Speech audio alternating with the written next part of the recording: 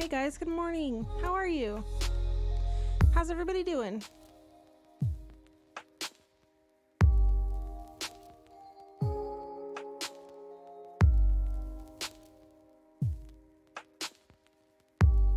How is your Monday morning going so far?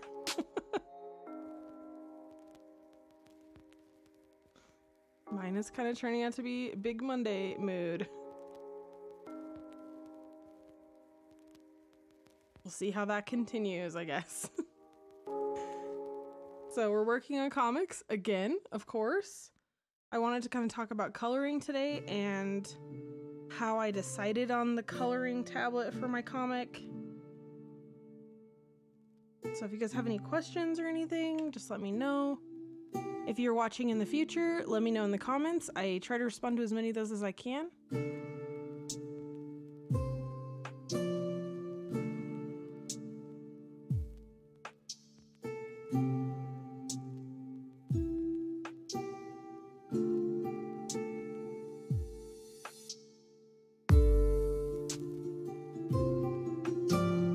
Let's see if that mic adjustment works a little bit better. So I'm drawing on my new iPad this morning for the first time, which is like amazing. I mean, I drew on it yesterday. I haven't streamed with it yet. If it gets too like wonky, we'll just move back to the Huion tablet until I can get like a case or something for this so that it sits a little better. I am using a giant squishmallow to hold it right now. That's like a whole thing.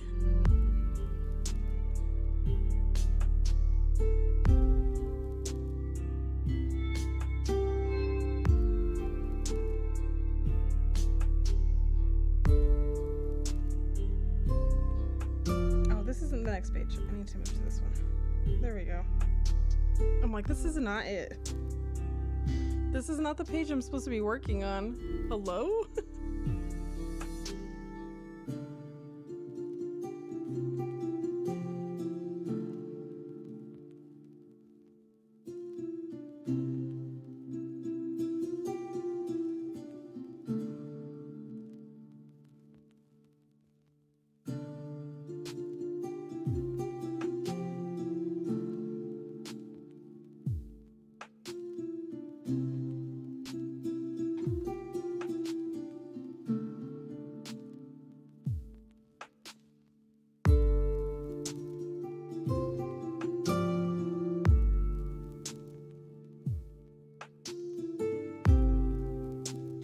So far, I've been super impressed by how responsive this tablet is. It's kind of amazing. I'm kind of in love. It's a lot better than my 2018 iPad for sure.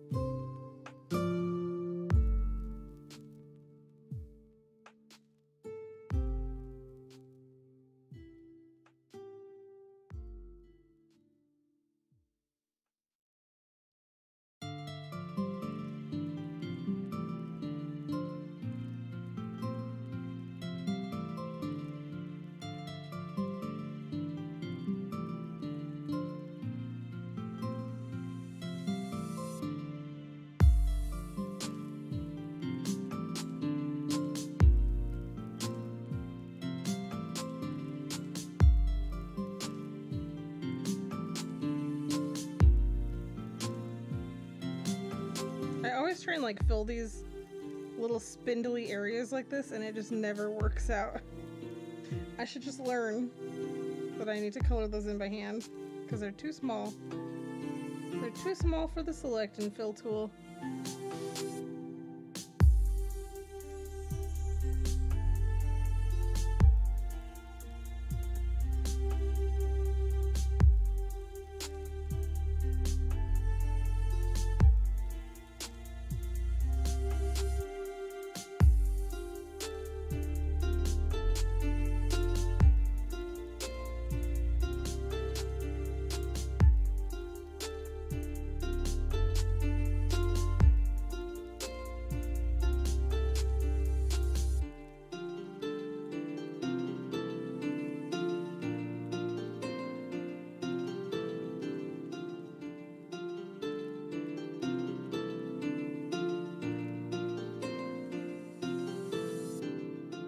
forgot to pull up my color reference sheet.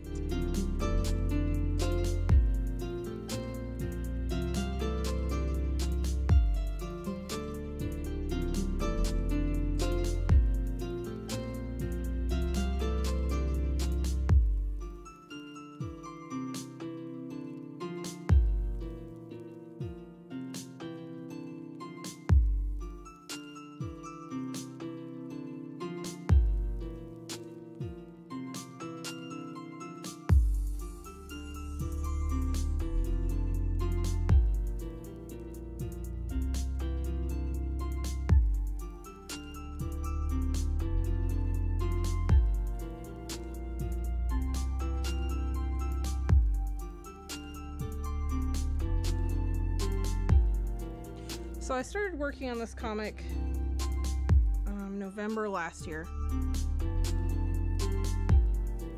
And I kind of knew from the start I didn't want to do full color. I wanted to make sure that I was using a limited palette so that everything kind of meshed together really nicely.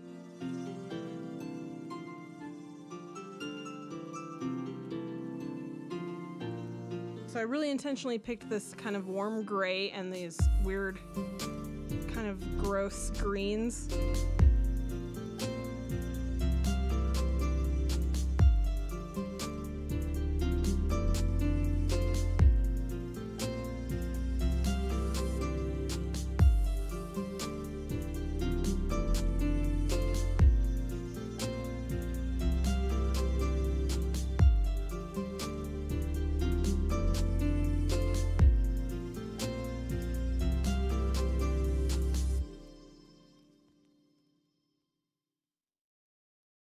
I always find I like my work better when it has a limited palette to it. And it doesn't have quite so like broad of a color spectrum to it.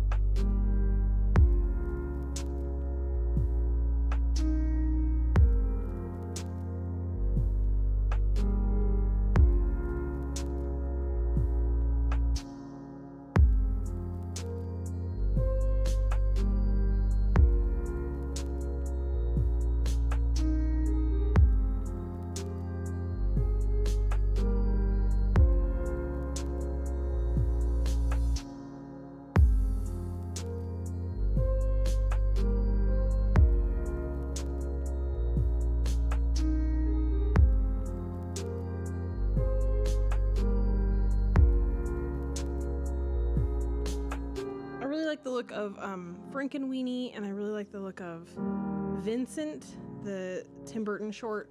A lot of those things that have kind of like a gray tone and then they have one sharp color. So I wanted to kind of give this that sort of a concept to it for the colors, and then I also wanted to make sure that I could color kind of quickly. This is the first one I've done, so I wanted to make sure that I wasn't over planning for myself too much, at least.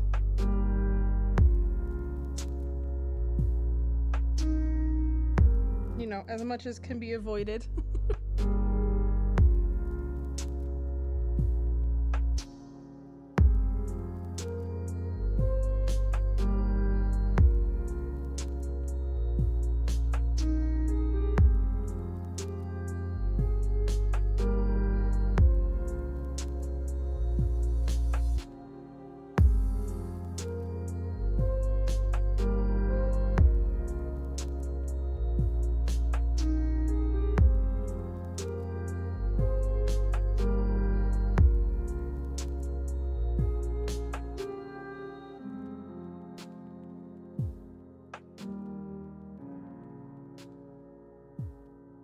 Looks like we're kind of missing a contrasting color here, so I'm going to go ahead and add like a runner to the stairs.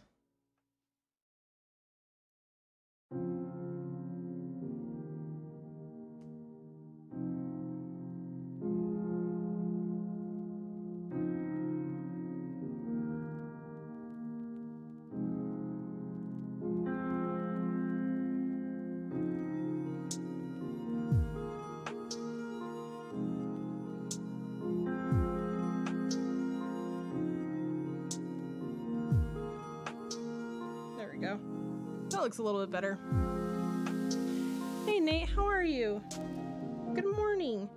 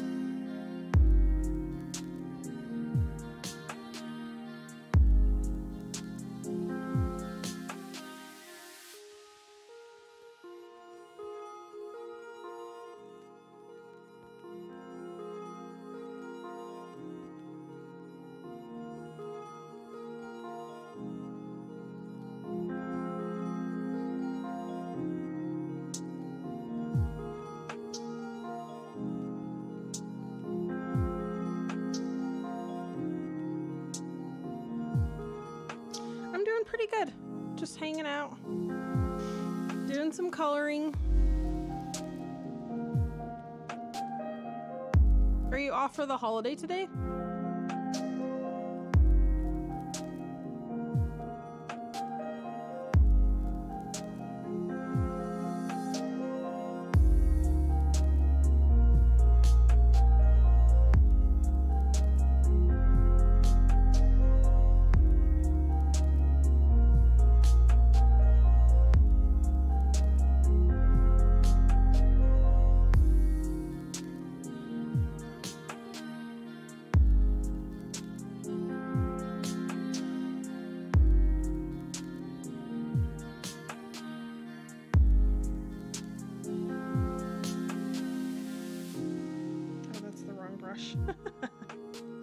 Oopsies. I'm like, why isn't it coloring?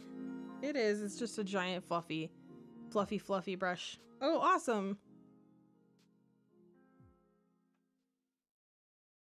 Well, I'm glad you get the day off. That's awesome. Always good.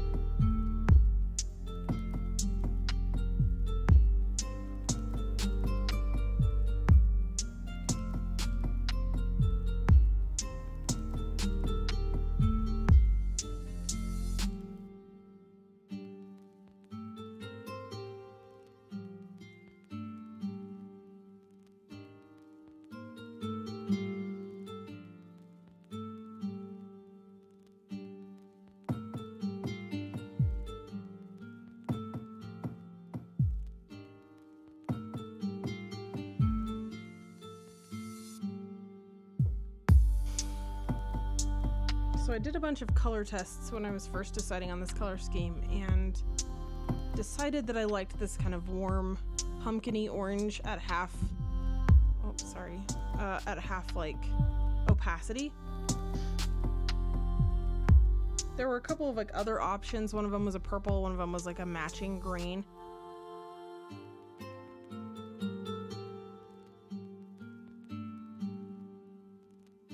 This one just had such a good contrast.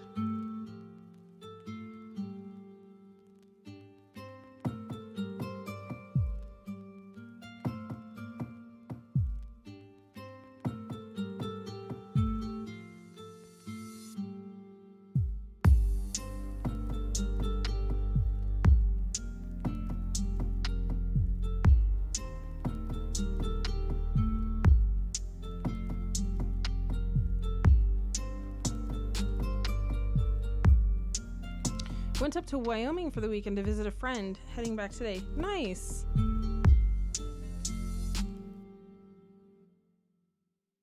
Love a little weekend vacay. Very nice. But hopefully it was very relaxing. I love Wyoming.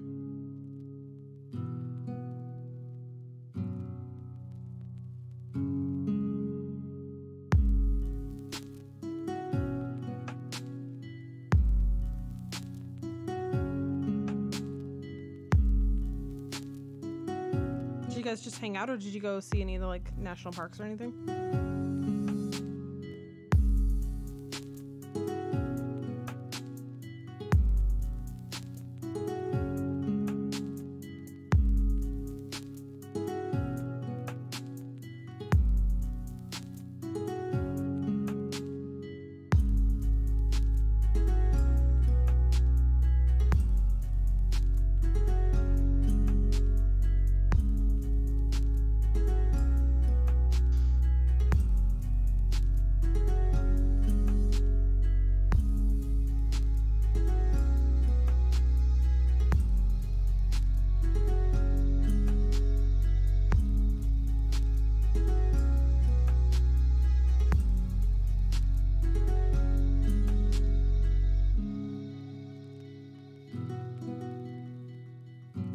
Isn't that where Yellowstone is?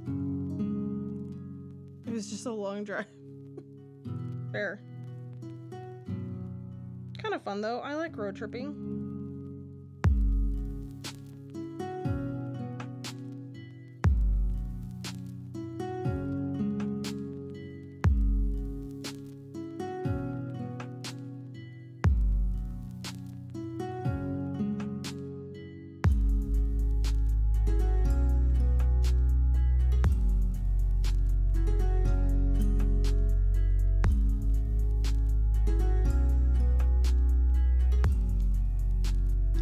In Casper, so not much to do. Yeah, that's fair.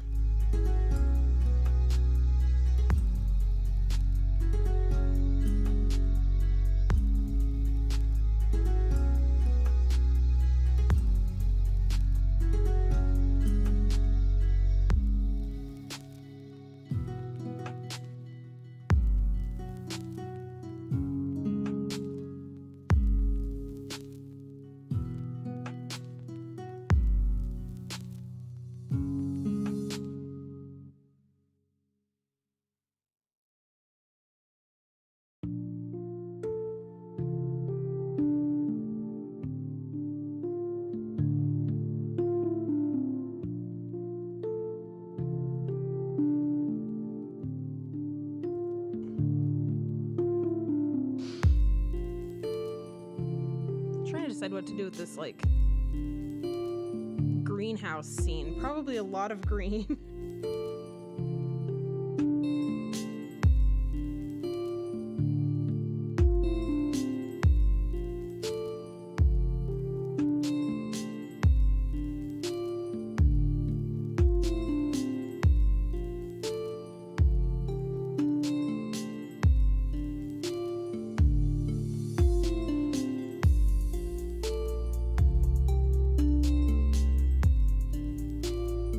I think these are extra lines that shouldn't be here.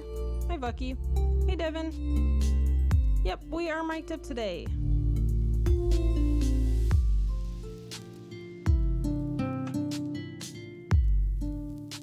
How's you guys' Monday going?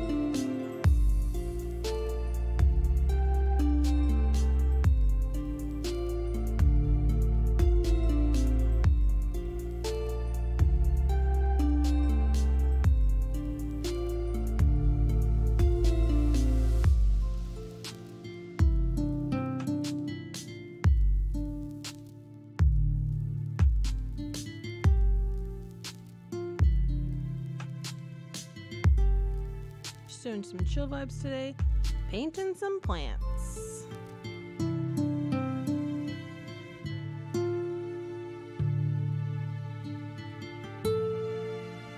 $2.7K monies.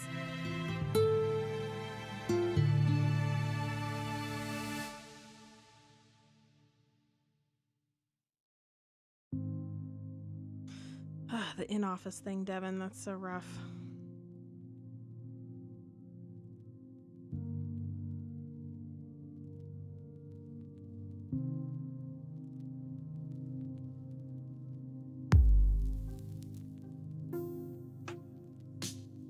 Also, I feel like having your car in the shop is maybe extraneous circumstances that they should allow for.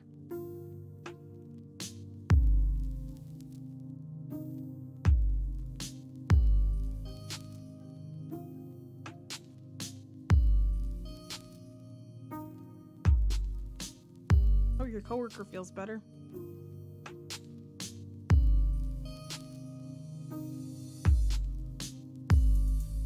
Bucky, I would say don't give up on it and just contact customer service. See if you can get back in. Very stressful. Try not to give up though.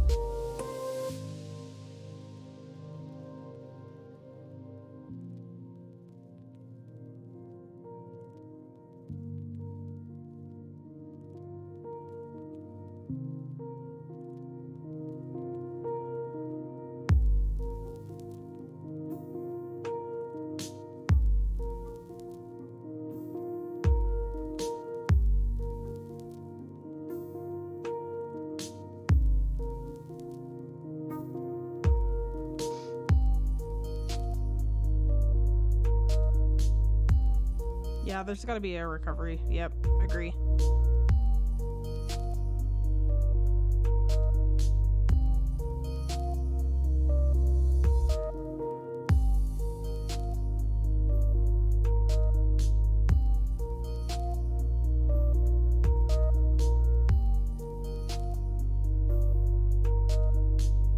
This iPad display is so crazy for coloring. I've never seen anything like it.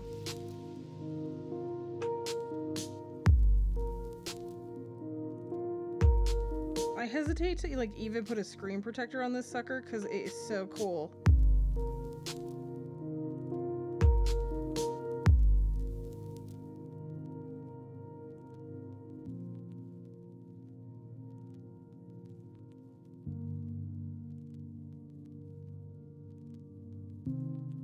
I feel like a kid who just got a new art supply and is like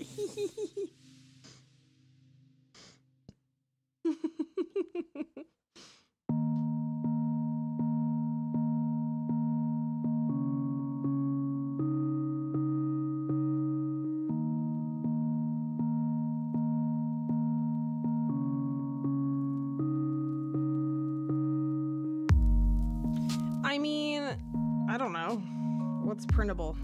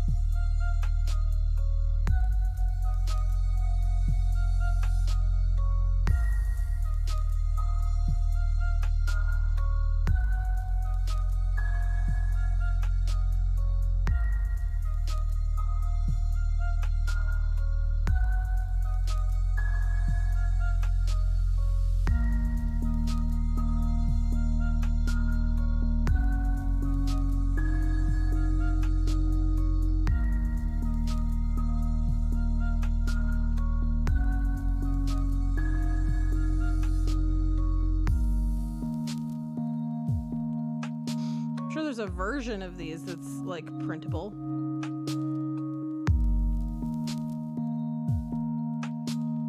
Kurt Russell, not the actor. I immediately saw Kurt Russell, the actor, and completely excluded the not from that sentence.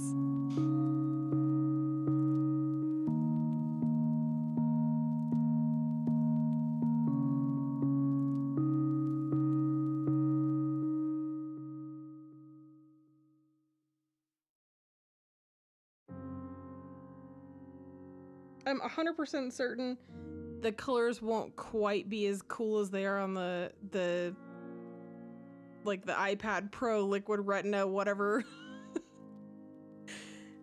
And like nothing's ever cool when you move from backlit to print, so I'm not too worried about it.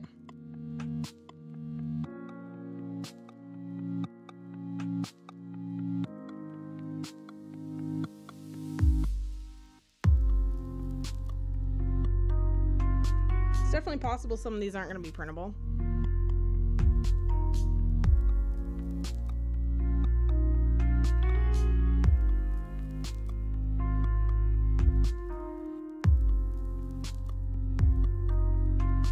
We're going to worry about that when we get to there.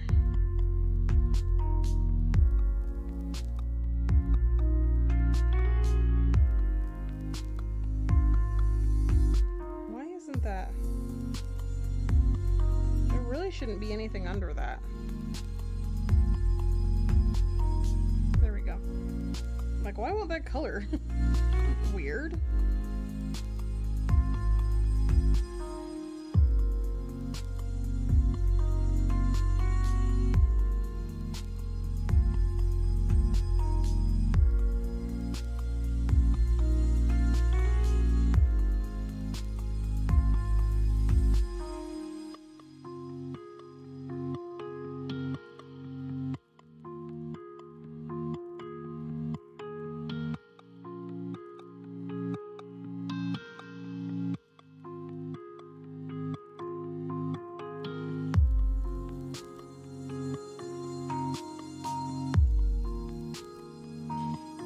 Why are you upset with how it looks when it's printed?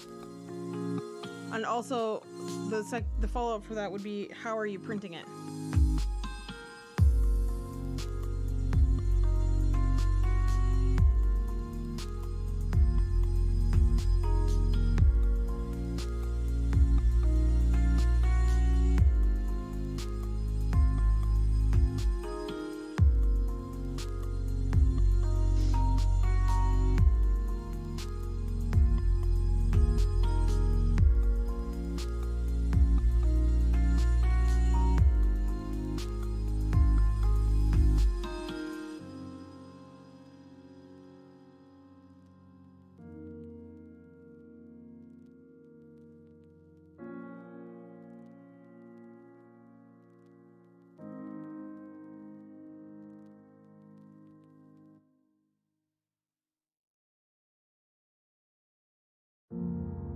Your printer blows. Always go to an actual printer. Okay. Okay. So, online printer, maybe? That might be a good option. A bit darker than I want. The values are never as clearly separated. Yeah. It took me buying a Canon Pixma and like blowing basically half of a package of printer or of a photo paper to get my printer settings dialed. It was brutal, but now they're saved and I just can print things out that way now. It's never gonna look quite like it is on a screen, of course, because the backlight adds like a lot of like magic, contrast, and like other things.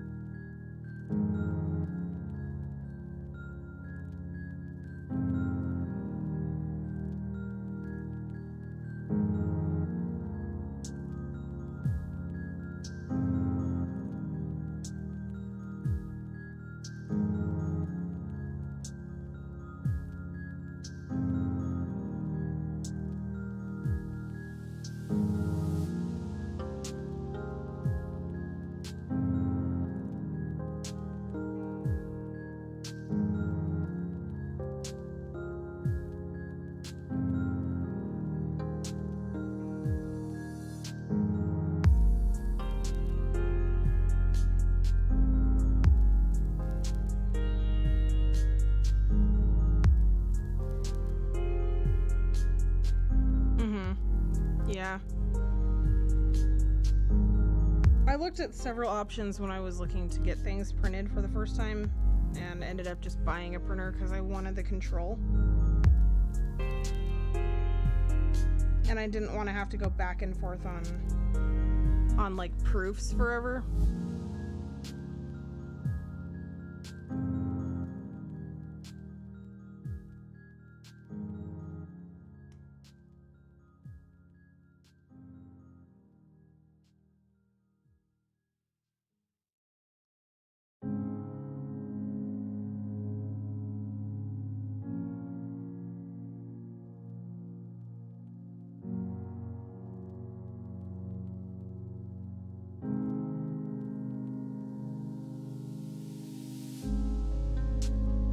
Losing your local print shop is like devastating though.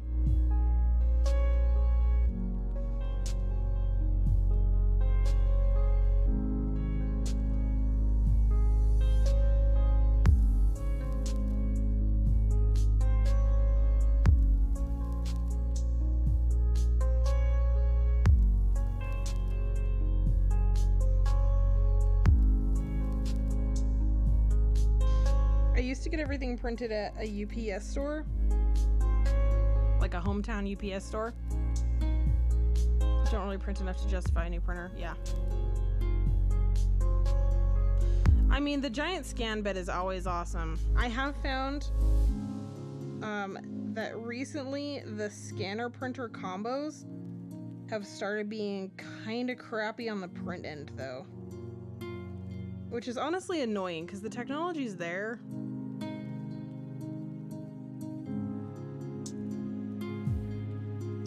Kind of feel like that shouldn't be how it is, but it is.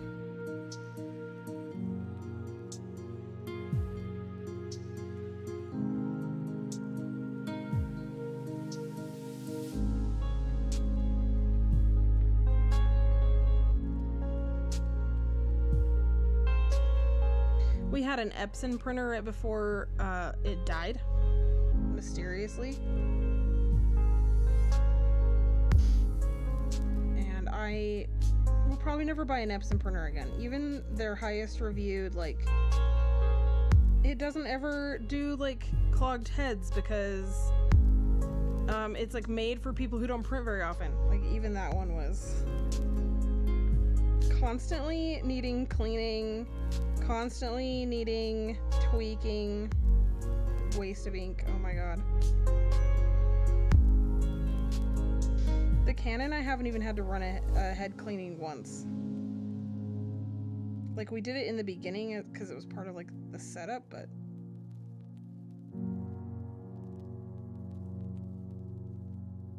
freaking ridiculous.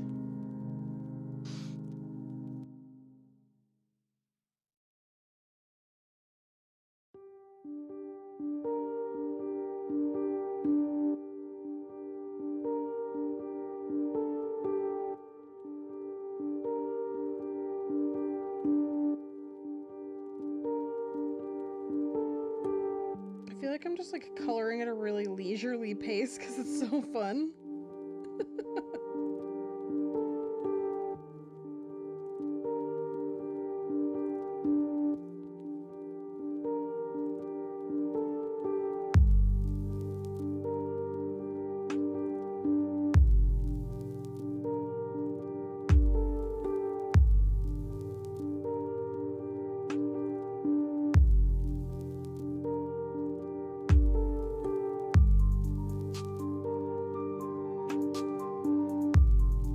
Yeah, 75% of your ink gets blown in head cleaning every time I need to print. It's super, super dumb.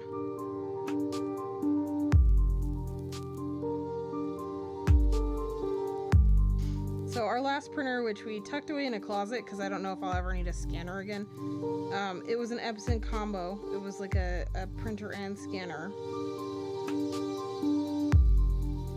I don't know, I've just found that, like, the ones that are just photo printers are better than the ones that are like, it's a printer, it's a scanner, it's a fax machine, it's a stovetop oven.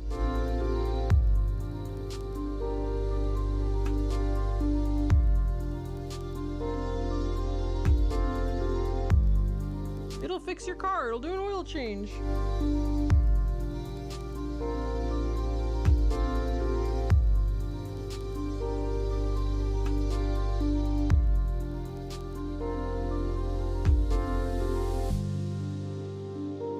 It does basic first aid. Those are just silly.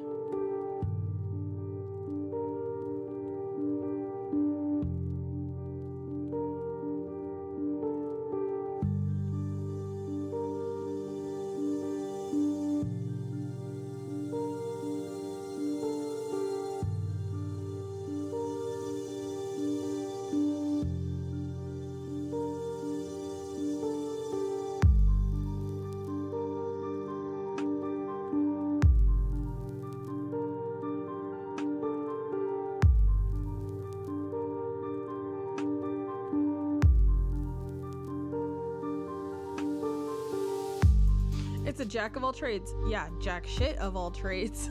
It's fair. It seems like a fair assessment.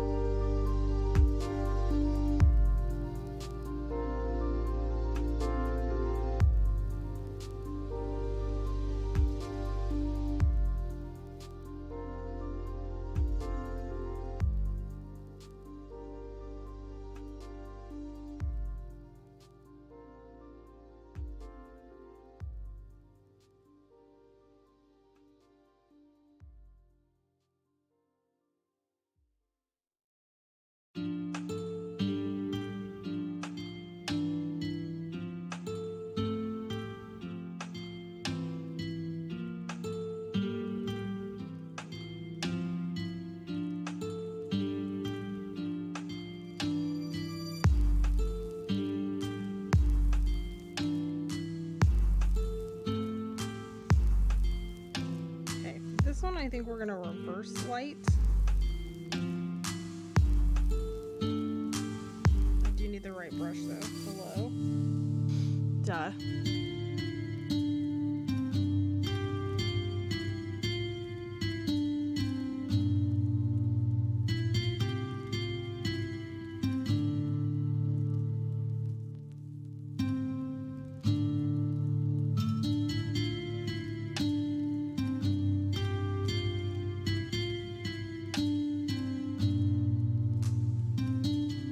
To be like extremely moody, so hopefully we can get there with just these colors.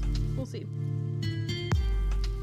Moody is like usually about the lighting, so we should be able to.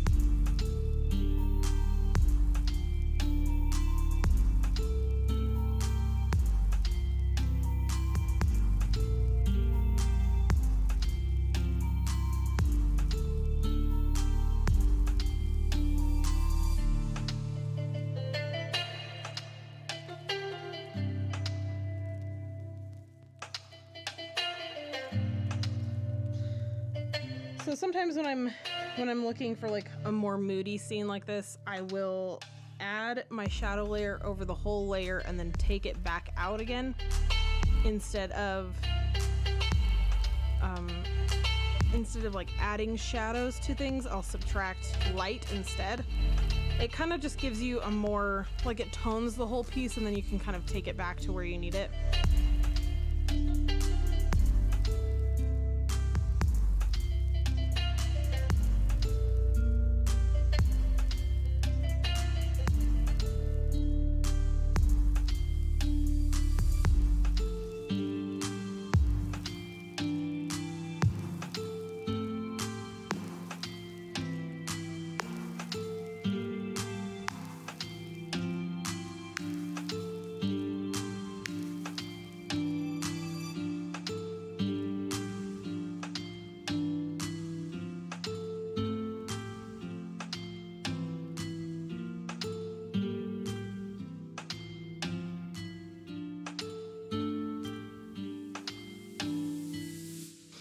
can see how I'm kind of doing these, like, I'm cutting back out these kind of moonbeams that I want to be hitting these plants. I'm using the light to kind of like highlight this area a little bit, but I'm also using the shadow to add back in even more detail than we're in my inks and colors. Batman the Animated Series, they used pastels for all of the backgrounds, and they started with black paper to ensure everything was super shadowy. That's cool. Very cool. I wonder how that would work with digital work. If you could do that same kind of like thing.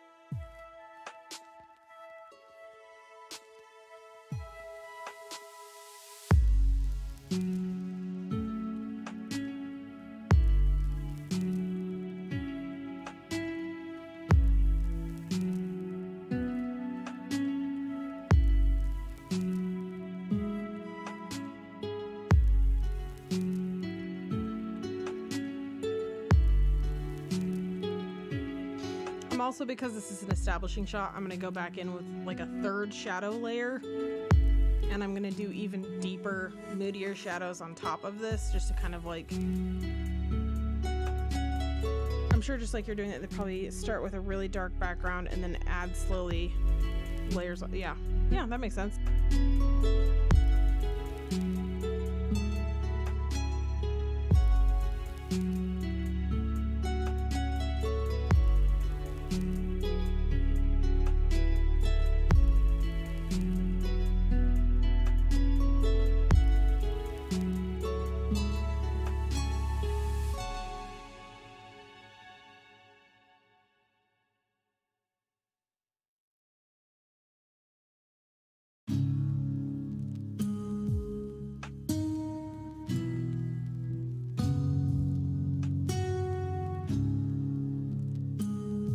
So I finished the second season of Witcher.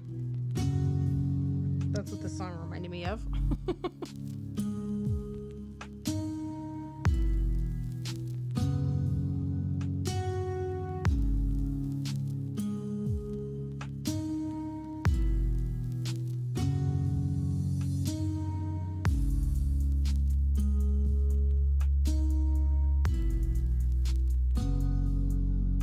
You guys watching the series, and what did you think of the second season?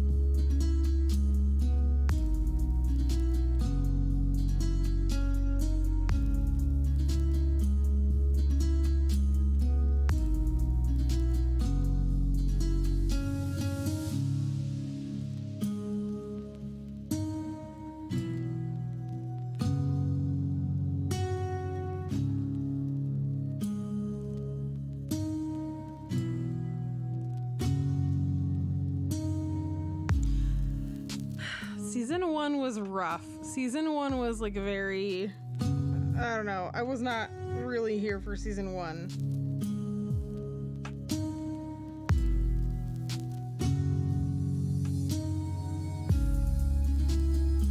Season 2 I really liked though.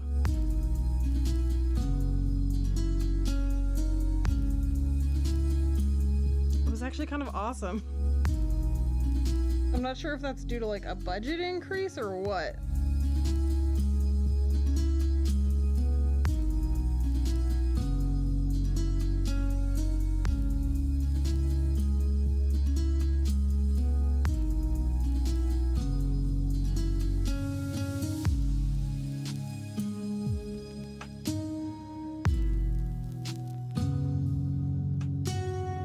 Watching the honest reviews for Witcher last night, the like honest trailers. So funny compared it to like Xena Warrior Princess.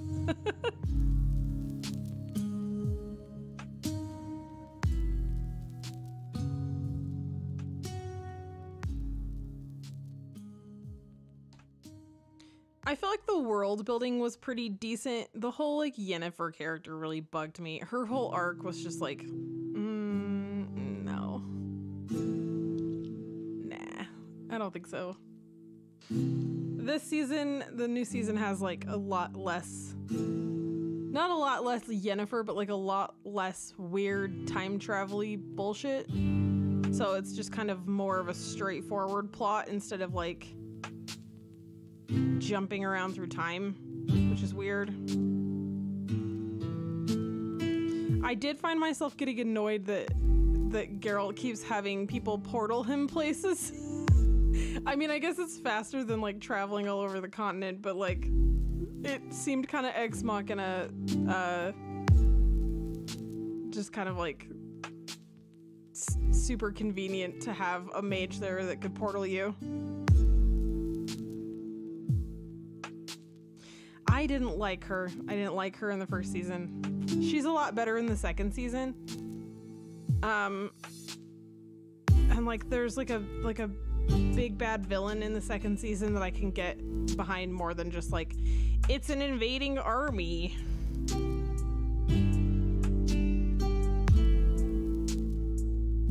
I'm such a sucker for like monster of the week stuff though. Buffy, Supernatural, anything like that like having an episodic like there's a monster vibe about anything is kind of like an automatic draw for me. Yeah, riding Roach through miles of gorgeous countryside, you know, like you had to do in the game. Like you had to do in the property that this is actually like based on. I mean, I know it's all based on a book, but like, I don't know. Magical portals seems like a cheat. If you're gonna build this beautiful fantasy world full of like medieval age technology and an ecosystem for these witchers built upon like killing monsters, it seems like a real waste, and like it would be kind of a waste of his time, talents, and also like his fiscal responsibilities for him to just be portaling everywhere and not organically finding these monsters. I don't know. I can see it occasionally, but like, I don't know. Magic Portal seems kind of... And it... I guess the thing that bugged me was it's kind of a costless portal. Like, you go through it and your guts kind of get like scrambled, but like... There should be magical componentry. There should be a cost of some kind to portal places.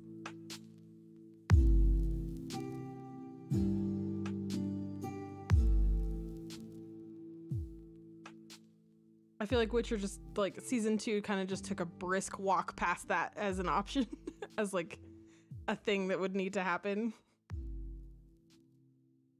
Other than that, though, I found it to be really enjoyable. Loved it. Very fun.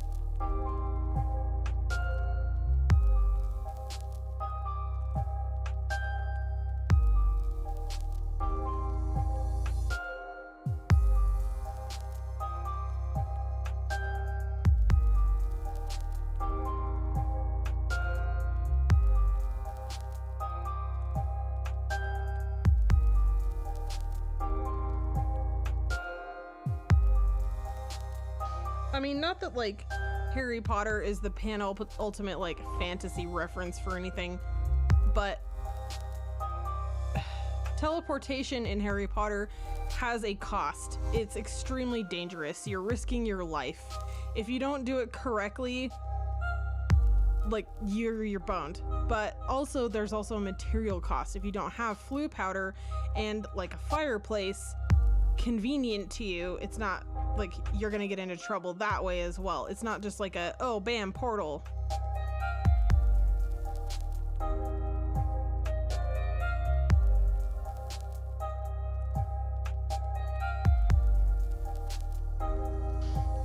One of my very favorite fantasy books is the Abhorsen series. I think it's Garth Nix. I might have to check that though.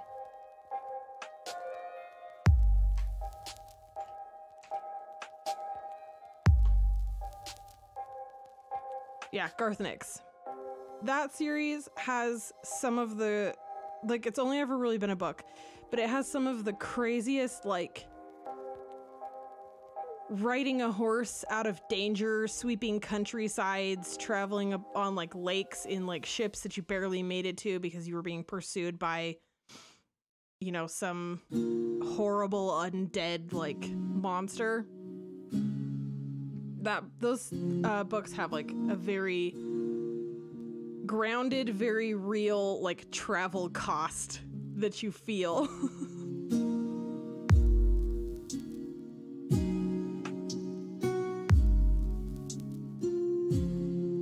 People get messed up just the travel sometimes.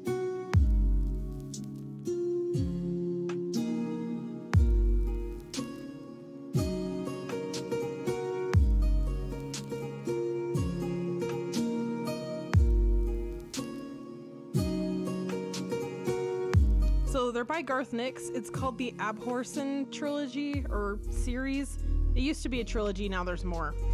But it basically is the story of a set of kingdoms. There's two adjoining sort of like lands, and there's a wall that separates them.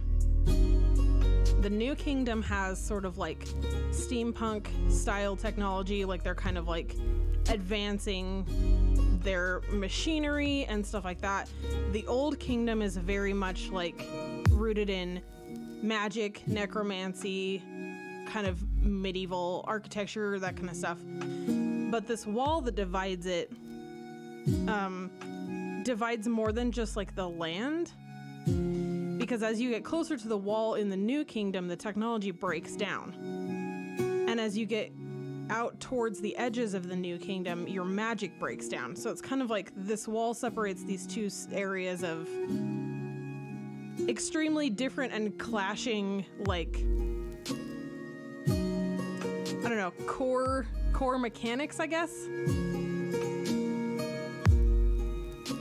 It kind of feels like the old kingdom is very like D&D, Witcher, and the new kingdom is very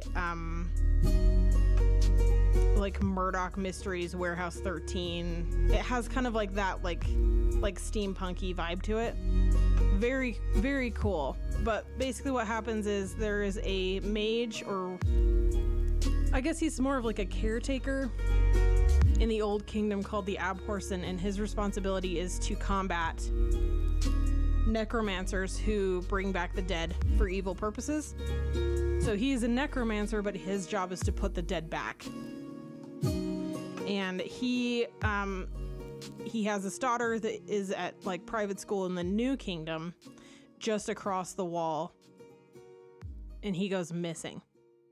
So like that's kind of like the first 10 pages is she finds out that he's gone missing and has to make some heavy life decisions. But it's very cool. And it's like, I have loved these books since I was like probably 12. I didn't realize that this was kind of a zombie story until I made Brando read them, and he was like, yeah, zombies are cool. And I was like, zombies? What? Because like never are they referred to as zombies in the whole series. It's sort of just like undead, but there's like different kinds. there's different kinds of undead things. So there's kind of like, it's got a body that's kind of decomposing, but there's also different kinds of dead things. Like there's things that are purely like spirit and stuff like that. All very, very nefarious. Like they're here for like to do harm. Hi, Natalie. Good morning. Don't worry about it if you're quiet or laggy. You're waiting at the hospital. Oh no. I hope your dad is doing okay. That's really stressful. Even like very minor surgery just freaks me out.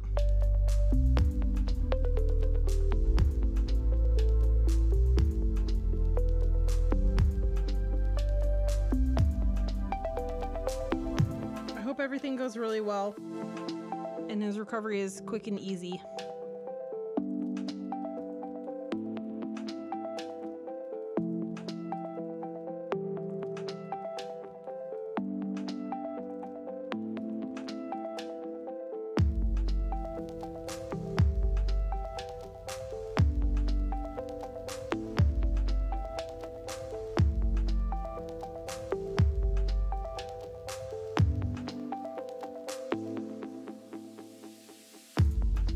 Yeah, those Garth books are like my number one reading recommendation.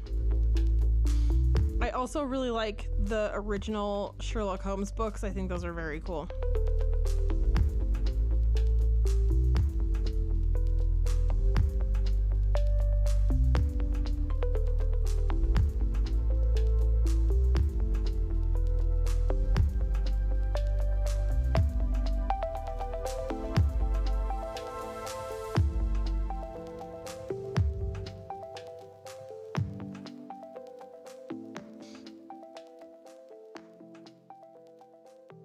Oh my gosh, that's very scary, Natalie. I hope everything goes well.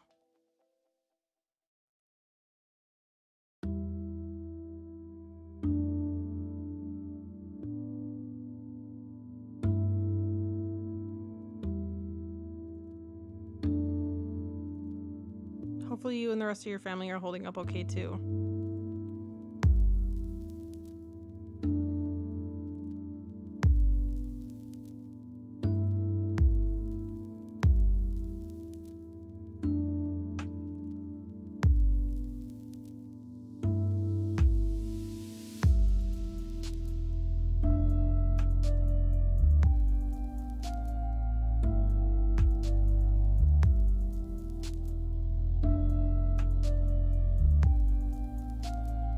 So I didn't think the like M2 or the M1 like iPad Pro is gonna necessarily be that much of a game changer.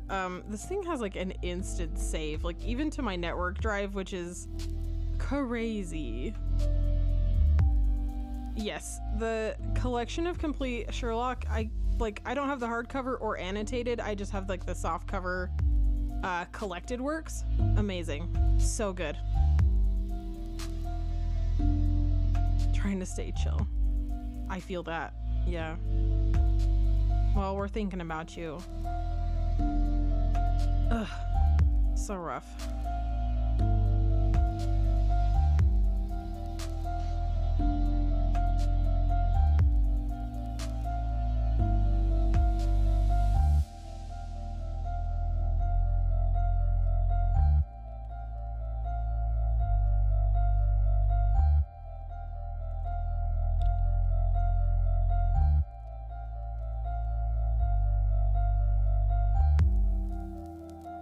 So this comic is gonna have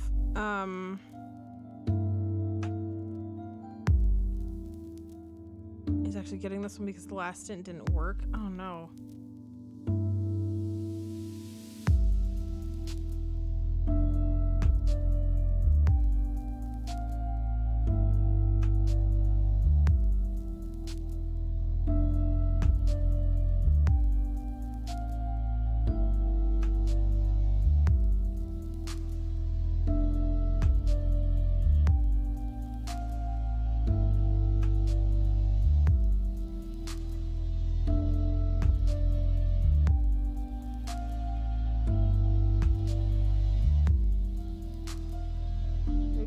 fleur-de-lis. Wall.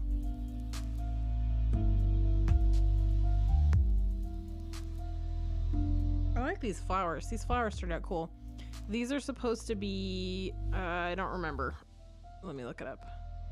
Let me look it up in the reference sheets.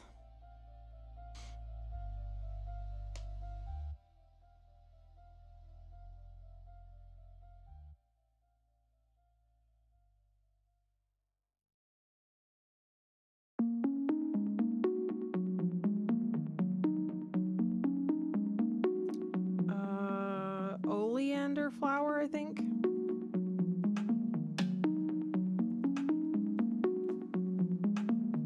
Well, that's good. I'm glad you have a buddy. Waiting for people to get out of surgery by yourself is horrible. So I'm glad you guys are there together.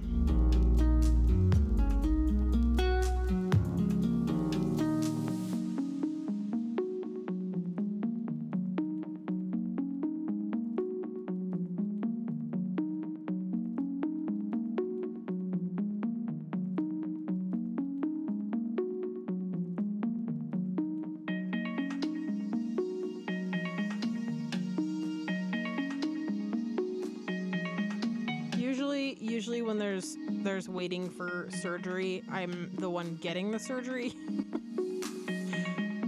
I experienced that last year when my sister had her baby, though. She had to go into surgery and get an emergency C-section, and it was like just freaking out.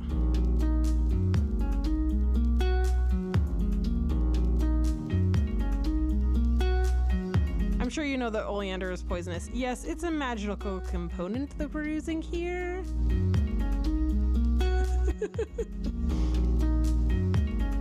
Yes, this is new iPad, Natalie. This is... I was gonna wait till I have a case that's not gonna, like, turn me into a shrimp.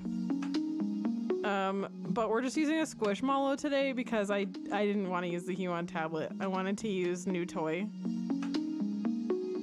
I will not be drawing the whole day on it because I'm gonna go work on a YouTube video after this. Or I will go move to the couch where it's like a little less shrimpy.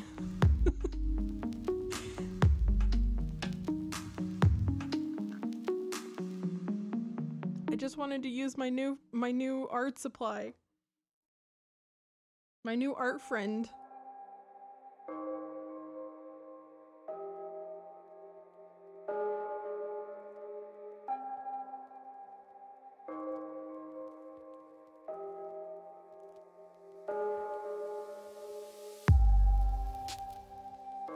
I'm glad I got the oleander reference pretty close, though. That's cool.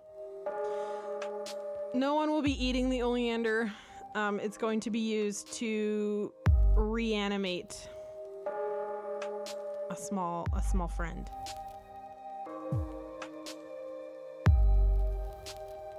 By alchemical and scientific means.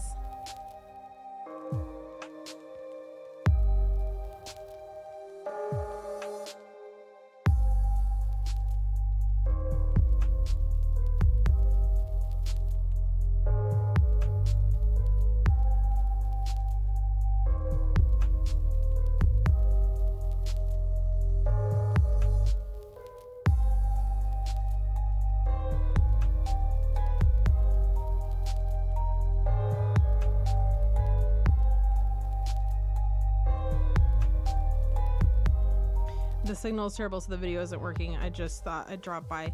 Natalie, I appreciate you coming by. Please let us know in the Discord how everything goes today.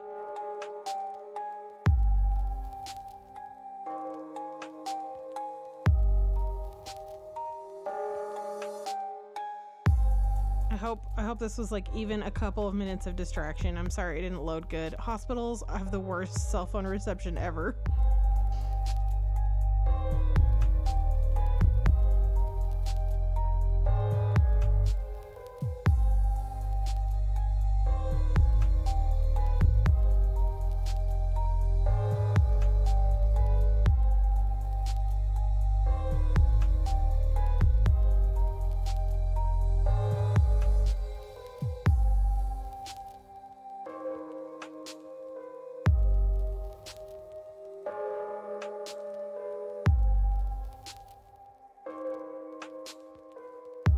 But yes, I am aware that oleander is very poisonous.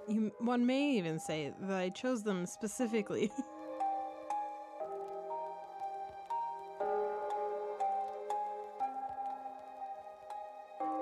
Intentionally, even.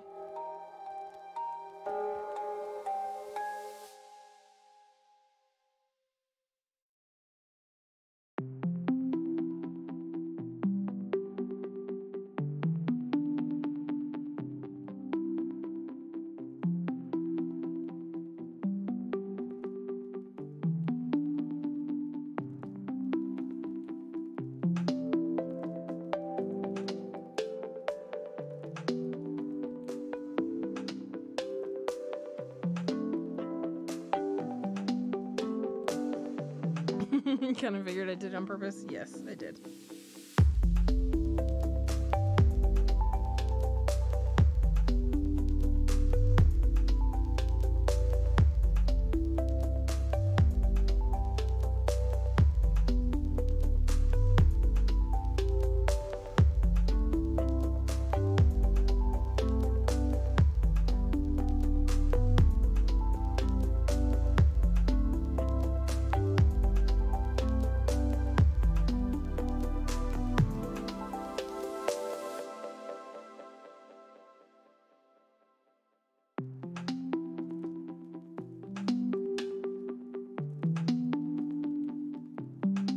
So we had to go to the Apple store to pick this up yesterday because I wasn't about to be waiting 2 weeks for this to arrive shipping wise. I'm like, I haven't experienced it directly yet. That was my first experience with like the dead mall phenomena. That is weird. It's weird. Like all of the restaurants are gone.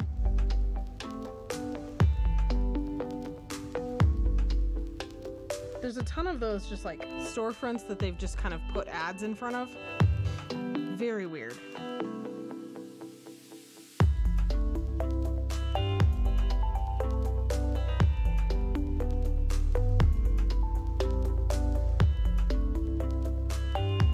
Tell me why the Lululemon store was still popping though.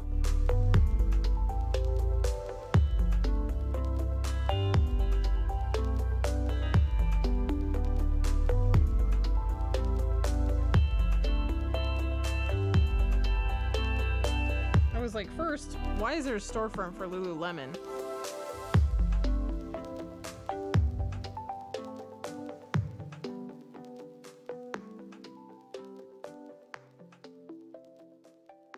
I watched part of the documentary. Aren't you guys an MLM?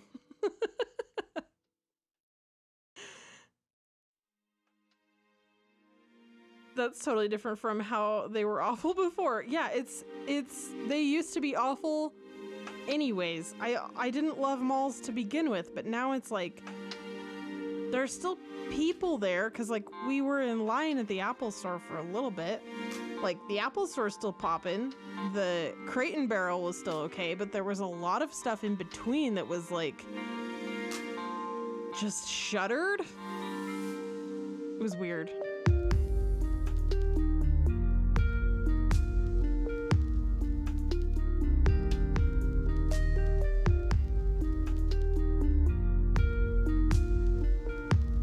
Had big like dying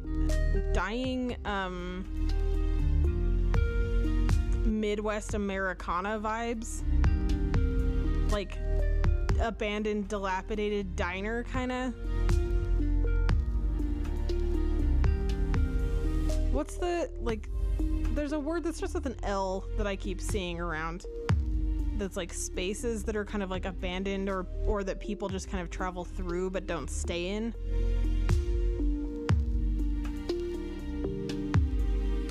What are those called? There's a word for it.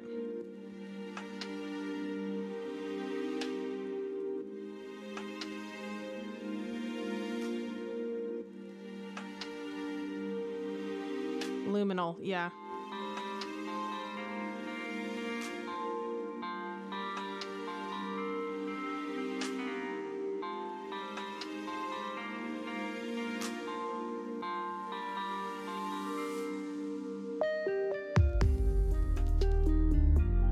Liminal is, yeah, liminal. So it had that kind of like changing into a liminal space kind of like vibe. It was weird. It's very weird.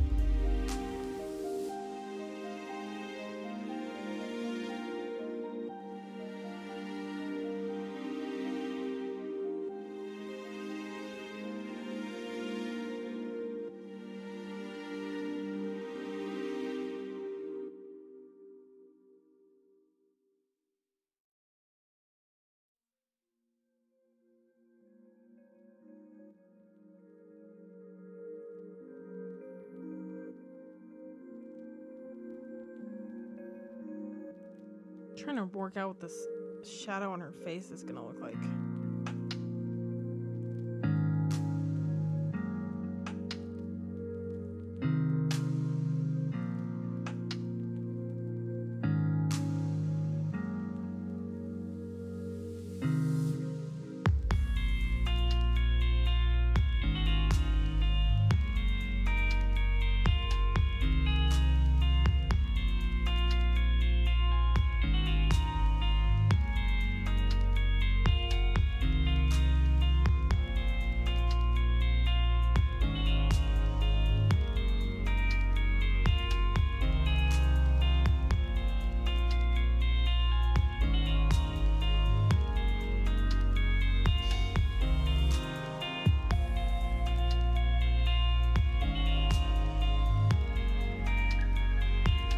Is the cryptid nerd supposed to be Mothman or a childlike version of the Fly? Cryptid nerd.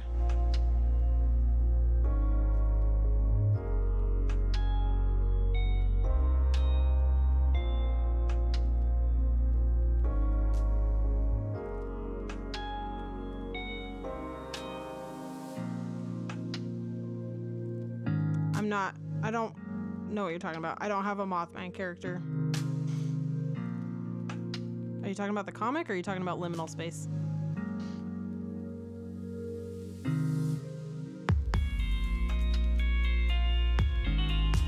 I do love Mothman though.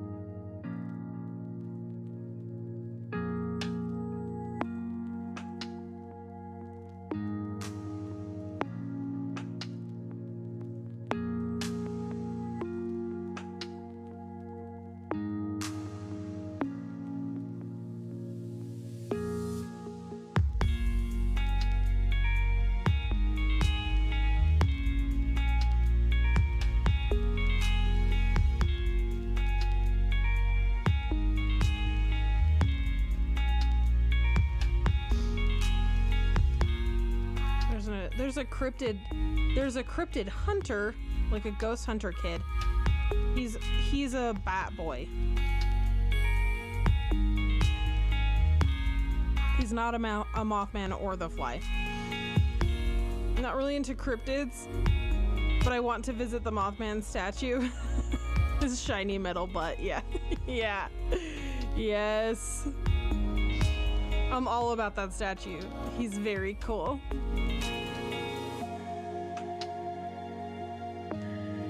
That statue is incredible. The artistic choices that were made in the production of that sculpture to give him an inhuman face, but junk in the trunk.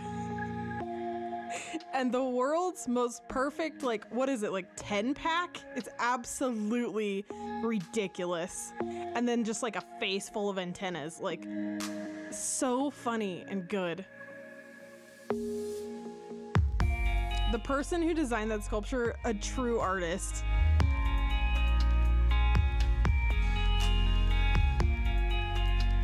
No idea, dude. Weird.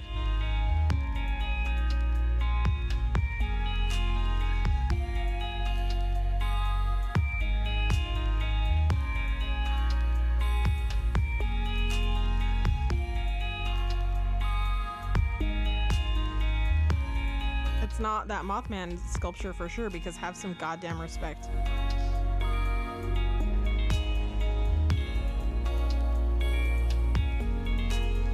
Don't you know he's a harbinger of doom?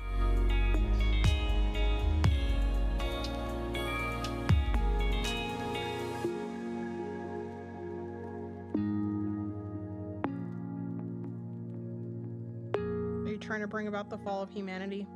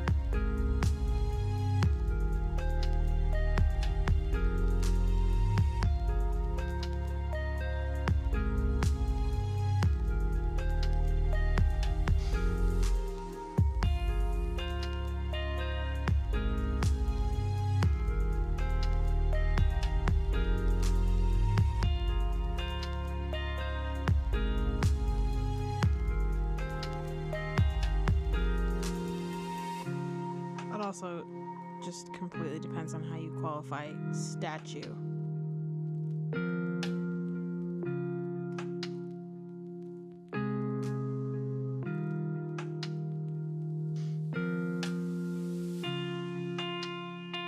So we have,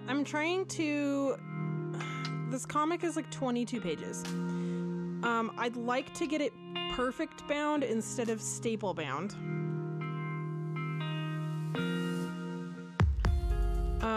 But I have to like cram a couple of extras in there to get it perfect bound. What do you guys think I should include in the back? Like the character sheets and stuff, like the design pages, or should I do like illustrations of the characters doing different things? Pin-ups? You want pin-ups? Actually, yeah, that's actually a pretty good idea. Like a crazy mad scientist of Vesper, and like a real weird detail eldritch horror of Peepers.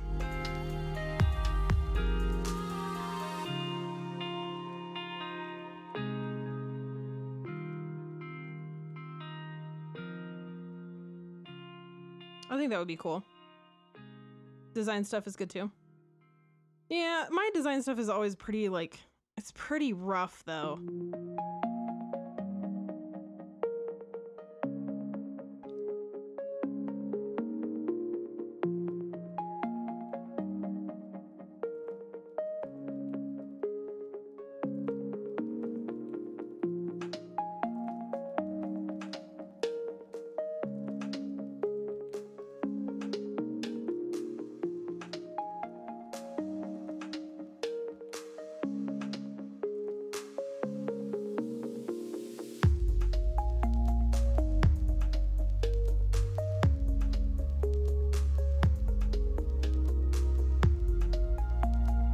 I was also thinking about doing like an architectural drawing of the house, the like haunted house.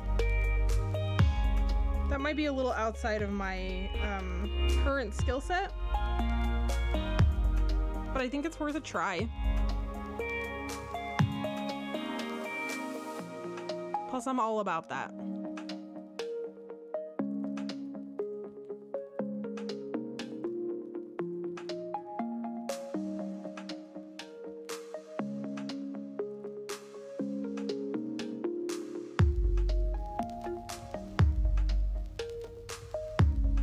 About wrecking those personal boundaries.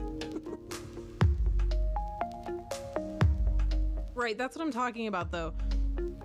Mignola's comics have some of the most beautiful sketch pages I've ever seen in the back. Mine are way rougher than that.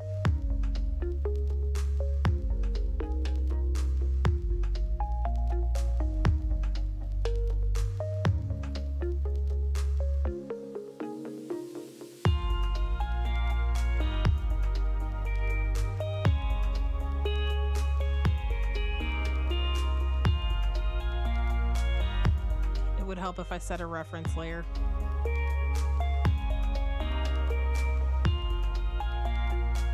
Poor Clip's like, what are we referencing here?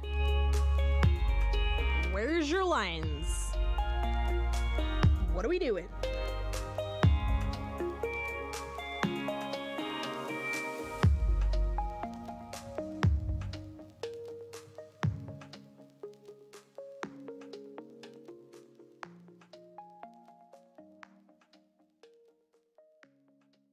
Clip's like, listen, Linda, you better give me something to look at, otherwise you get nothing. Vesper's not dead.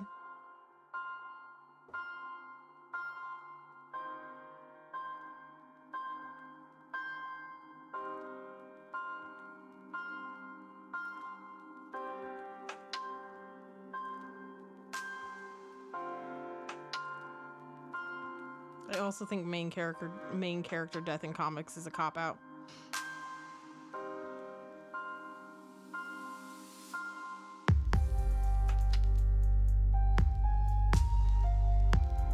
Because if the story is centered around one person, like, you either have to full stop end, or you have to Superman them back to life.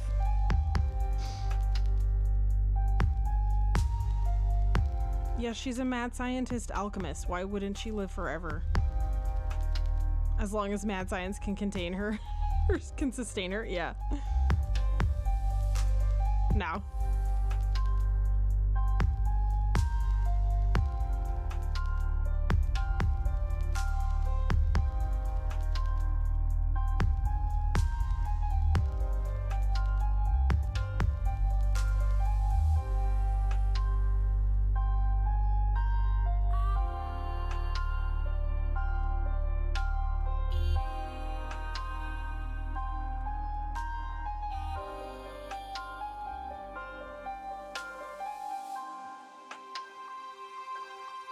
I forgot the highlights. Dang it.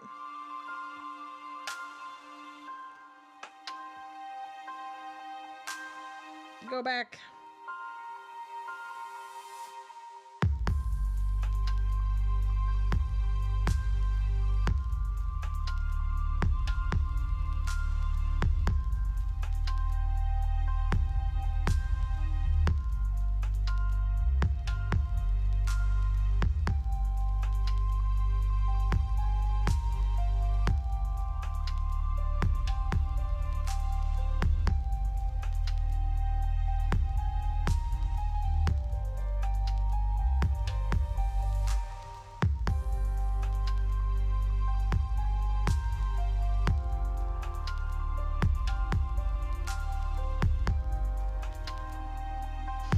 also have weird feelings about the people creating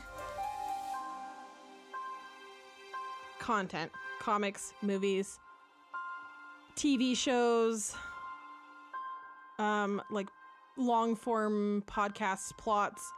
I have weird feelings about the creators of those things making things canon outside of the actual works. I feel like if you were not careful in your writing and intentional, and you didn't put things into your writing to suggest things, this gets back to that one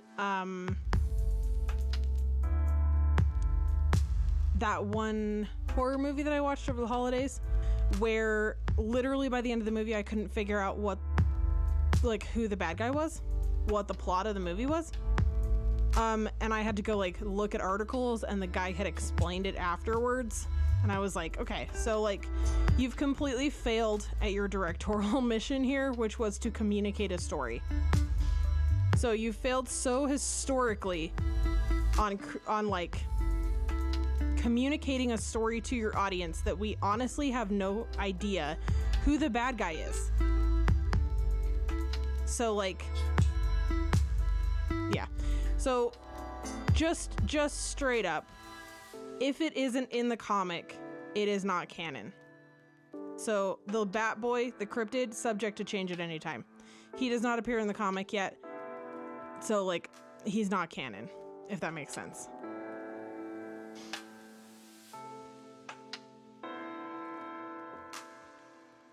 So to answer your question about her aging or physically changing, the current span of time in the comic is 1 night. So no.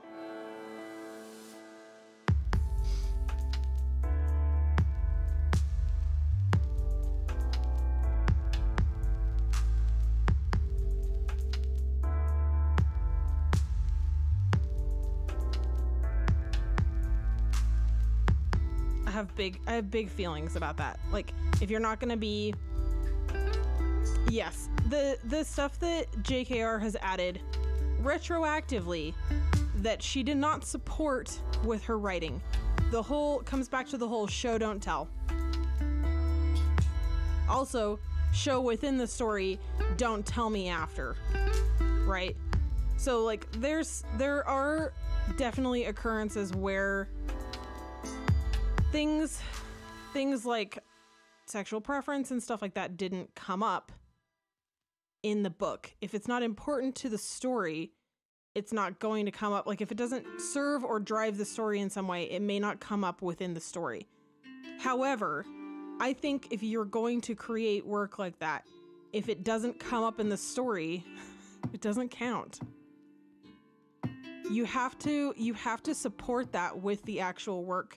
You can't just do an interview afterwards and explain who the killer was. Anyway, strong feelings. I have big feelings about that.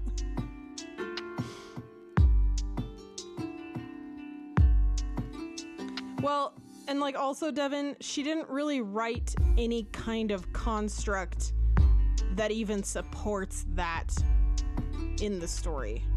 We never see what it would be like to be a non-binary or gender fluid wizard. We never see what it would be like to be a wizard who has same-sex preferences. That's never addressed. It doesn't ever come up. She doesn't ever talk about it within the context of the wizarding world of Harry Potter. It doesn't exist. So how can you come in after the fact and retcon that specific characters have these other parts, their personality and their character that you didn't even address as a story beat, as a world building concept? Well, yeah, I mean, that's a whole other thing.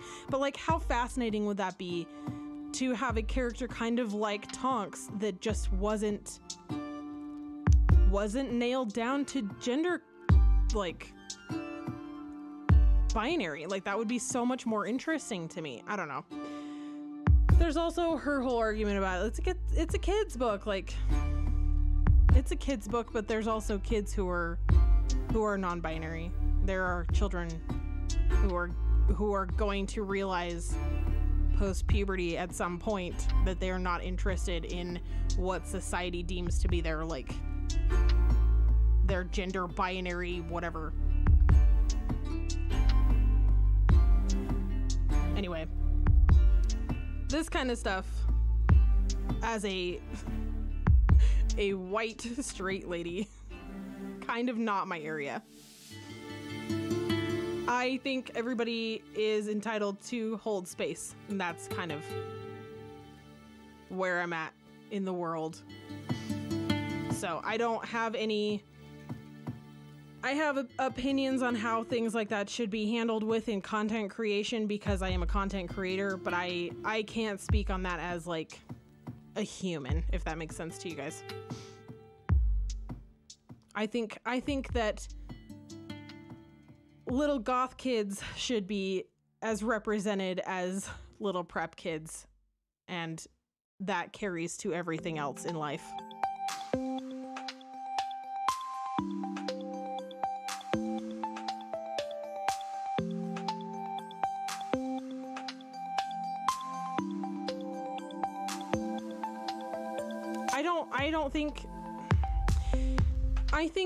I think your work should stand on its own. The weird part about the internet age is that people can expand things just by talking about them on Twitter. So like we can add to the Steven Universe canon with fan art and fan writing and talking to the creators on Twitter, and like, does that count though? If it isn't, like, it's not, I don't know. I'm not saying fan art and fan writing don't count. What I'm saying is those are different stories. Those are written by different people with different experiences.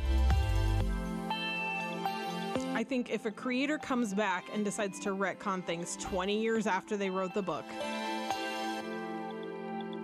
I don't know that that should count because you didn't put it in the book. I understand, like, the H.P. Lovecraft thing. The dude was a notorious and very well-known racist. This kind of enters into like the whole, can we enjoy the work without connecting it to the artist, which I haven't really solidified an opinion on.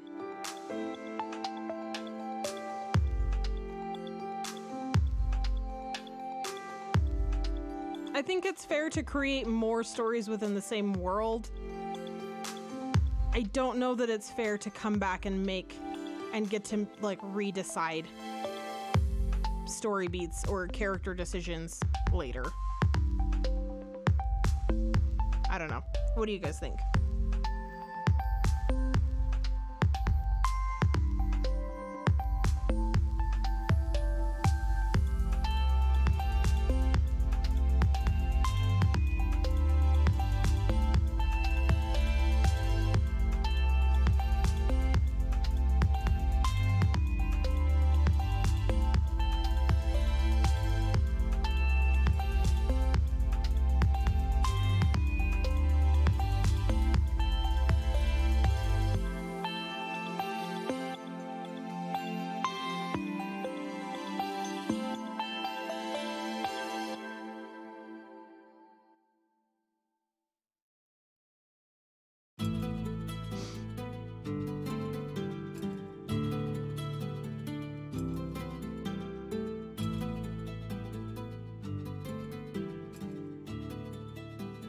Didn't improve Star Wars, didn't improve Blade Runner, didn't improve E.T. And here's the other thing. If your work survives, but your Twitter history is lost to the sands of time, what are we gonna see? How are we gonna connect that retcon? Or is it just gonna be your work that stands on its own?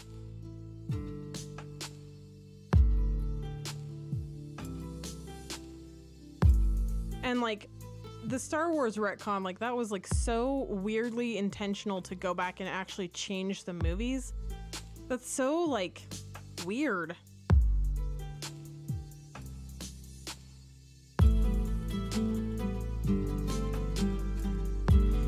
I think there's wrinkling out the kinks, and then there's rewriting parts of the story that didn't make sense to people.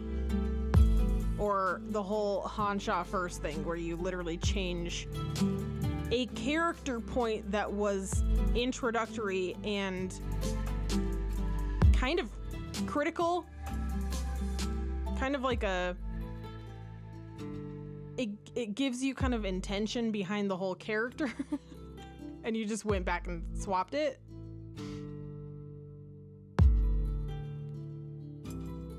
It's really easy to work on something forever. Yeah, you have to decide when it's done. It's the same thing with storytelling.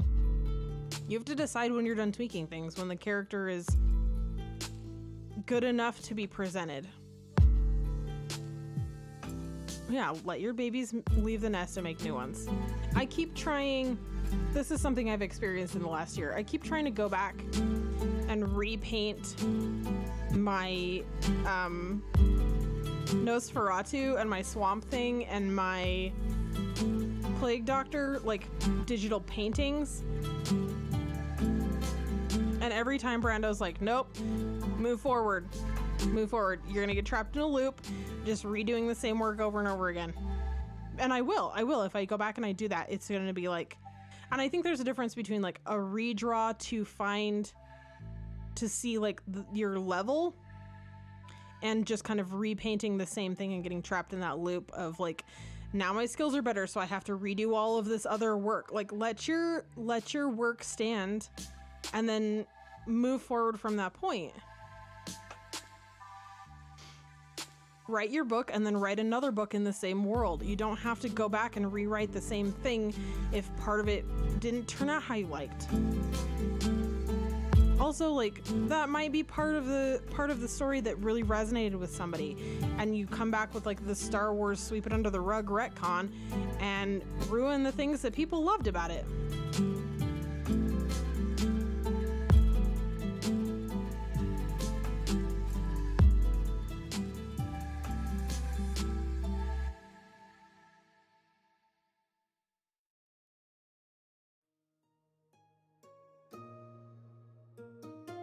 I think it's incredibly hard to retcon things without ruining the original work.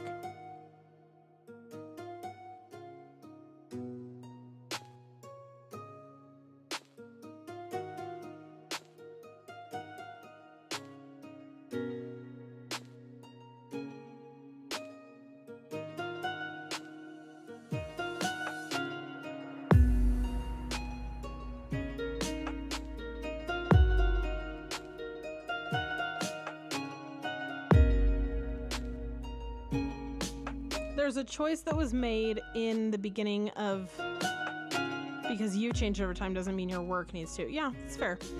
There's a choice that was made that I really respect in the beginning of the TV show Charmed. One of the actresses decided that she didn't want to work on the show anymore, and instead of restarting the show with a new actress, they gave her character an extremely meaningful and extremely poignant death. So yes, they wrote her off because she didn't want to work on the project anymore, but they did it in a way that I really respect. They chose to give her and the other characters who remained such an anchoring point in the show, rather than just restarting the whole thing over again with a new actress, like just calling a reset on the whole thing, retconning that she never existed. They left her, and they left her work as it stood, and they continued forward instead.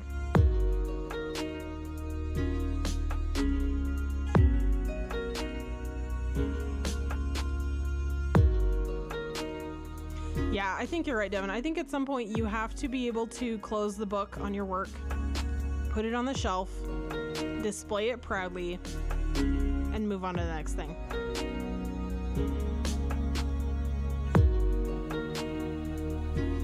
Yeah, Tasha Yar. So, like, Next Generation, she wanted off of the show, and instead instead of just replacing her with like another red shirt and just kind of like yeeting that character, they made it a main character point for the characters that survived.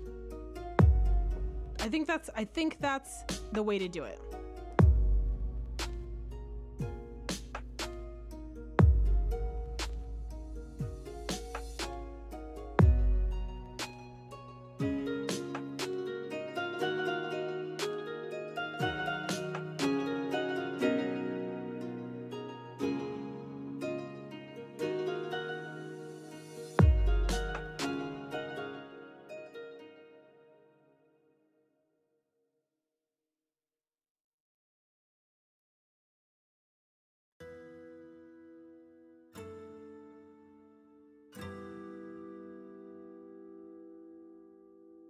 I don't know.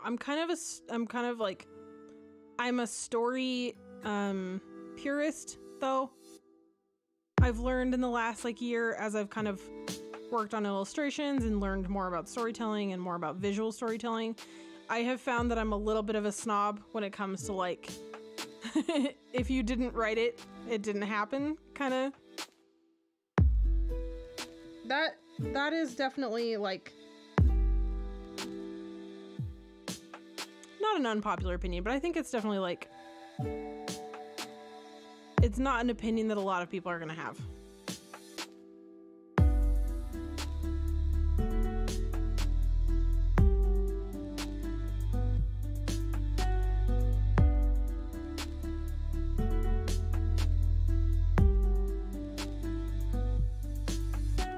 And I think it has to be supported with like, you have to show your audience what you're talking about. You can't just tell it.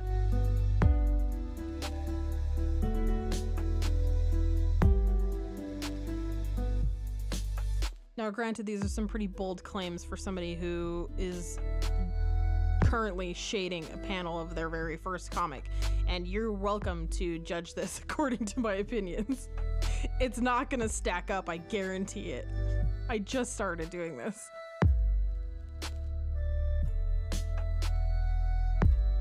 I'm hoping that despite that, it's still something that can be enjoyed.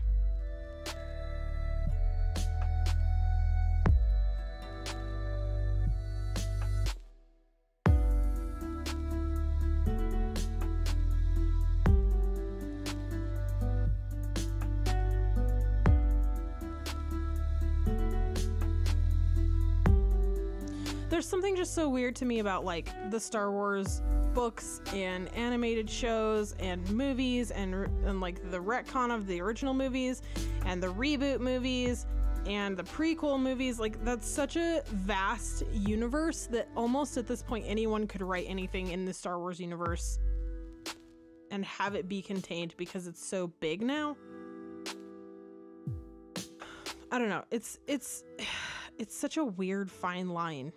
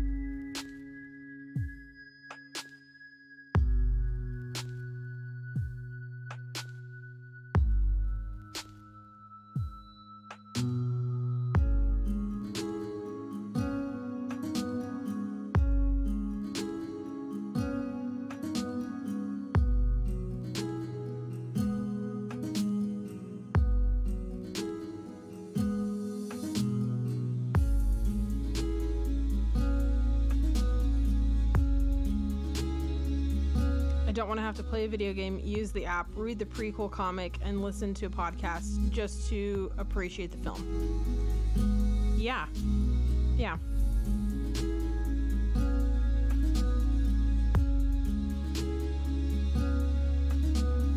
In service of capitalism, yeah.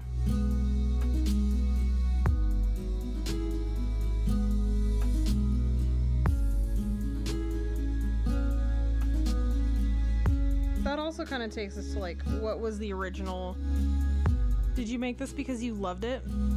Or did you make this because someone paid you to make it? And I think that sometimes you can tell. I don't think all the time. And there's definitely like, am I making this comic because people are going to give me money to read this comic? Yes.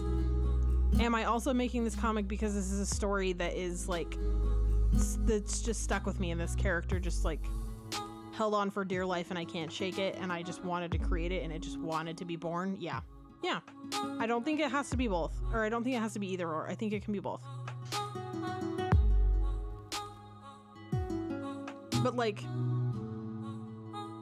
it's a service that I'm providing to other people that I would already be doing.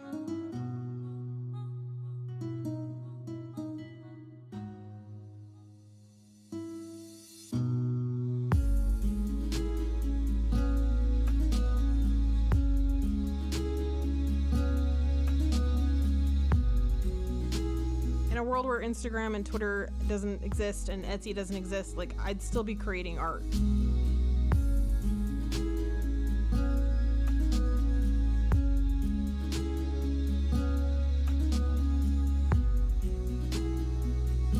I saw the most amazing TikTok the other day where someone was talking about the creative process, and her take on it was the only inherent talent that an artist has, an artist of any kind, music artist, film artist, is the desire to create.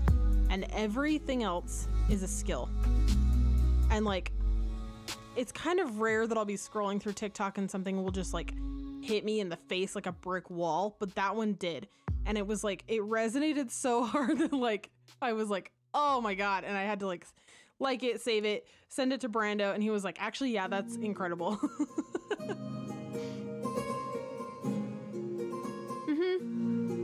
Yeah, it is definitely an interesting line to walk.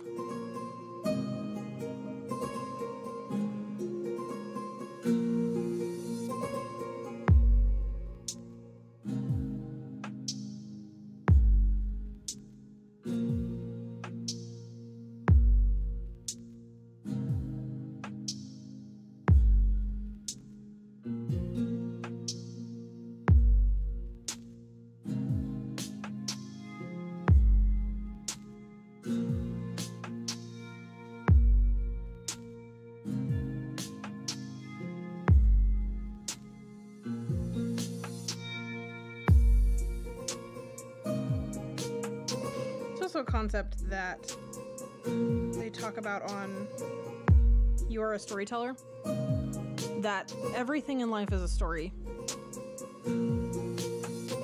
From like you telling a story to a friend about something that happened to you in your day, like an anecdote, to you writing a memo.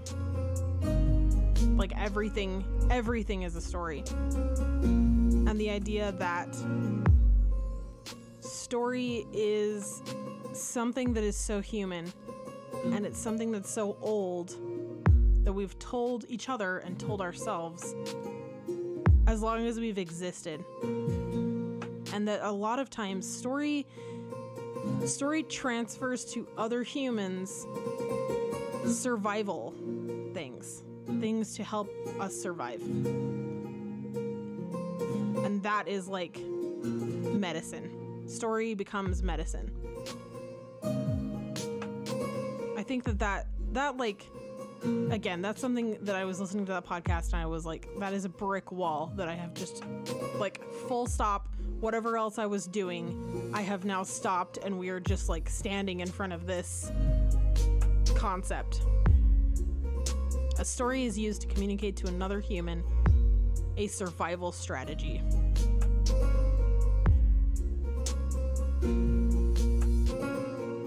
Podcasts, I have a hard time with podcasts too, because sometimes when I'm working, I don't want talking. I just want some kind of like what we're listening to now. I want some like ambient noise. Speaking of, I forgot to check how loud this is. It's probably a touch loud. Sorry about that, guys. Sorry if you had any like weird sensory issues with the overblown audio.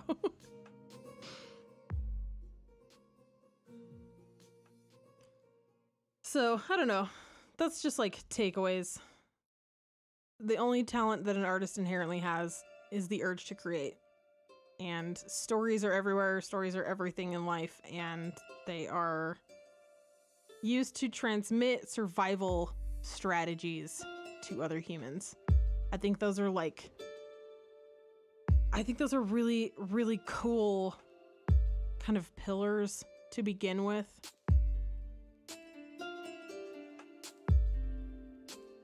I also think that those things don't mean that stories can't be frivolous and fun and entertaining, because that's how you get the stories to stick.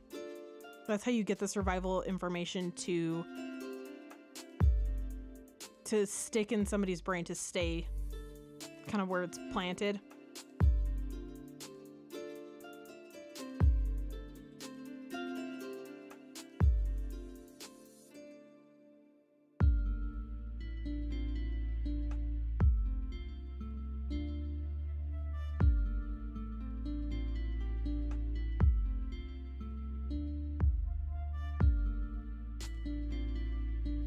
But like, think about the hair in the briar patch. The whole concept of, oh no, throw me in the briar patch. Like, that is actually legitimately a survival technique that our ancestors would have had to use.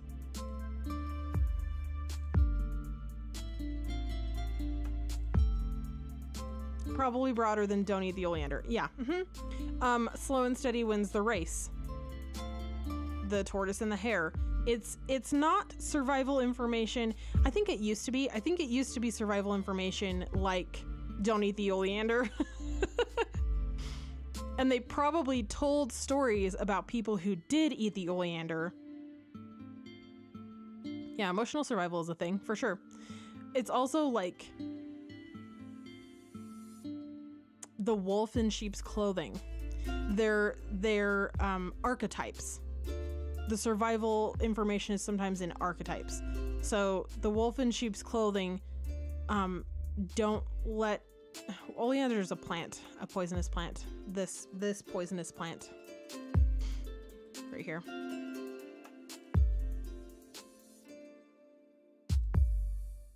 General life navigation. Yeah.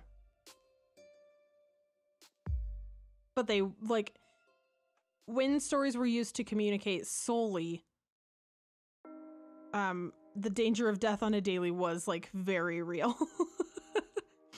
But I think it's also, it doesn't have to be like the Three Little Pigs or the Boy Who Cried Wolf. It doesn't have to be these things that are kind of like inherent to our, like, inherent archetypes to our culture. I think it also can be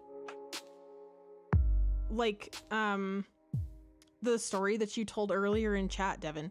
Your uncle went in and got several stints, and every time he came out smiling and he was fine. Like, that's a story that has a positive message that is conveying to someone else an experience where things ended well. It's conveying to another person hope, and, like, do you get what I'm saying? It's kind of like a story doesn't have to necessarily be like, it's a kid's book, it's written down somewhere. Like, story is so much broader than that.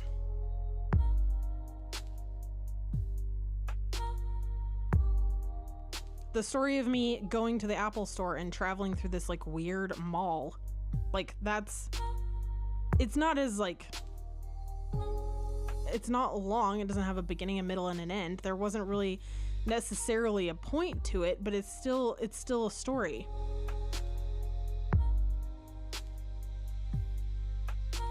With kind of a core that, like, everything dies, even malls.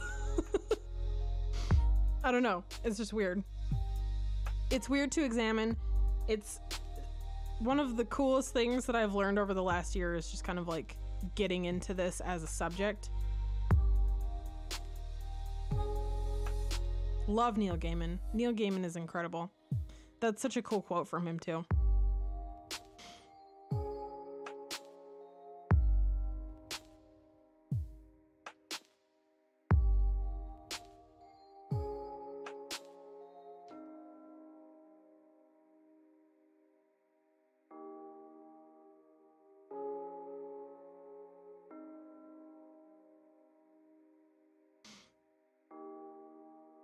All right. Well, we didn't talk extensively about coloring comics, so I'll probably have to change the title of this stream, but that's okay. As expected, I never really know what we're going to talk about. I always just guess. I hope you guys have an amazing week. We will see you on Thursday. I have greatly enjoyed talking and chatting with you about storytelling. I hope you guys have had a relaxing and nice time as well. Thanks for working on the comic with me today, working on this little greenhouse scene. And we'll see you guys next time.